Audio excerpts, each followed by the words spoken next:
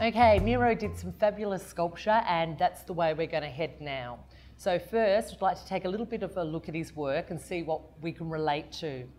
So the students relate to his childlike faces and his quirky little images and the shapes. They're not perfect, they're a little bit organic. You'll see this boy's intensely looking at the face. The sculpture's about the same size.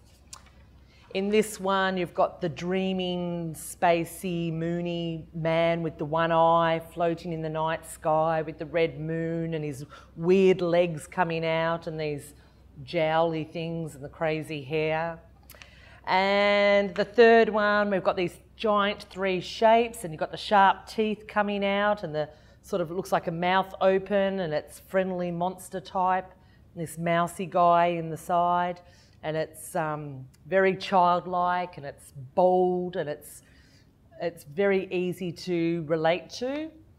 And then we're going to head to our chart and you've got all these wonderful symbols and shapes that we've already made, but you've got to try and think about them maybe in two ways. For example, this nose shape, nose, nostrils, but it also could be a girl's dress and her little legs.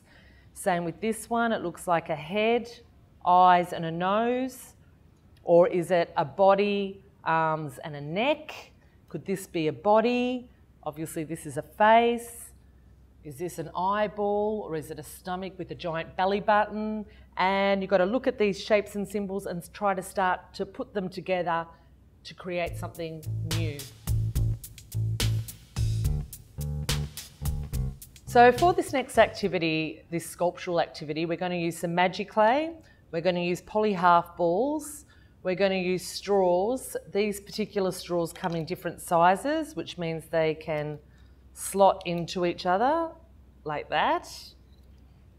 You need a pair of scissors and you need a skewer to get you started. So this sculpture is about colour, form and shape. And that's what we're looking at. So first of all, we've got to make an armature, the skeleton of the sculpture. So to begin with, I'll take a skewer and just make a hole. I'm going to put a medium sort of size straw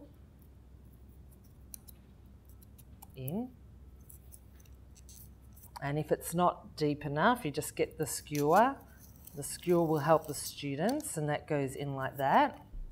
Now we want it nice and stable.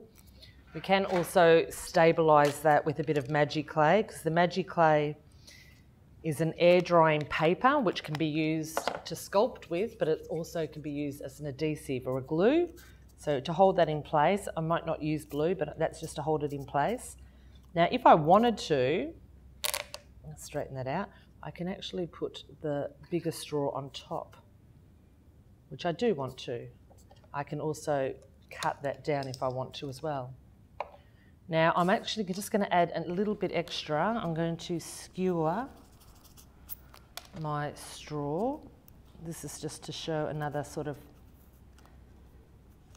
and I'm going to skewer my straw.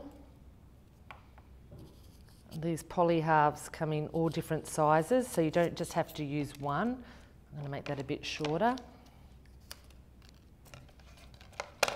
And just push that in like that. Okay, already I'm feeling pretty happy. Okay, I am going to make a bendy part, but I've got that straw in there. I'll pick that out. I've got a challenge there. I'm going to cut that straw down so I can get that straw out and bend that like that, push it back down. I'll push that back, I need that to go down a bit more.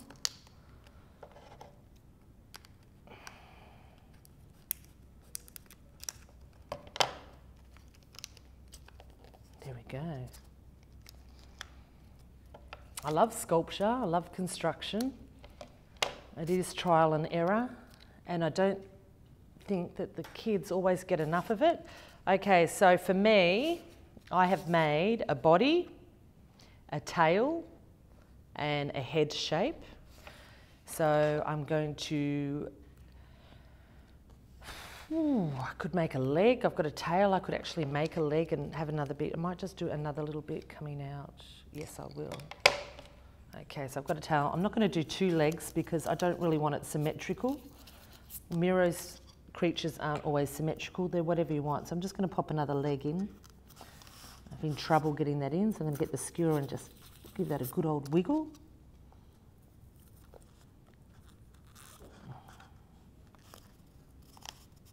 There we go. Ooh, I like that. So I've got a tail, a leg, a body and a head. Now we know Miro loved his primary colours, so we've got our primary colours here, and he also loved green. That's his favourite secondary, I think. Now to put this over the poly ball, you can just pancake it in your hand, and then it just, this magic clay is wonderful. You just gently, a little bit goes a long way, and gently flatten it out. If you wanted to, you could also mix this up with paint, but I'm just going to use magic clay. And I'm going to also use a bit of magic clay to hold things in place. So when I get to the joins, I'm going to use a little bit extra. And then when I'm away from the joins, I'll flatten it out a bit. And if you haven't used magic clay before, when magic clay feels like marshmallows, but when it dries, it's actually as hard as dry paper mache. It's exactly like paper mache. But it's also, because it feels like marshmallows and it's really soft, it's a really sensory piece of equipment. And, you know, I think this has been said before, the sensory part for the students is something that they're lacking and something that is really beneficial. And it really does make them happy. They love this stuff. Okay, so I didn't use too much. I use this in class and it goes always a lot further than I think. I actually usually order more than I need. Okay, now I can spend some time flattening that out and making it perfect, but I'm not going to. Okay, so I'm going to go to yellow.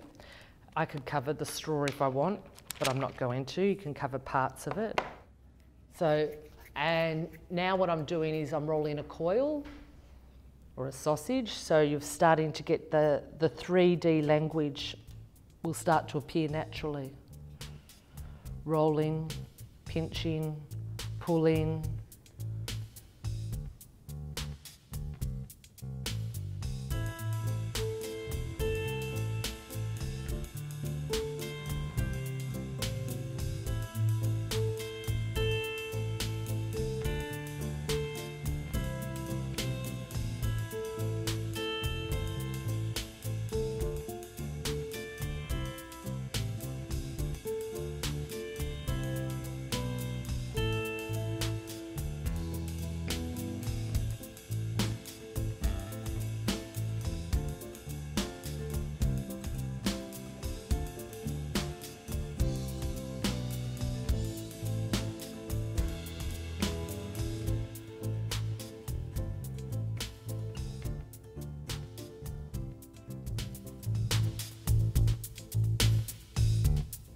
So we've made the sculpture.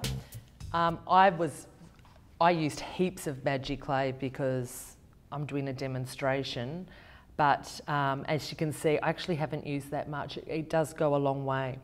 But you've got all your sculptural experience, you've got your sculptural language, you've got your sensory language, your sensory feelings, and you've got this amazing 3D sculpture using all those symbols and shapes. It's really influenced the way I've worked. I've also used a bit of black because I know Miro loved the black line, so I've put that black line into the work and I've got things coming out and it's exciting.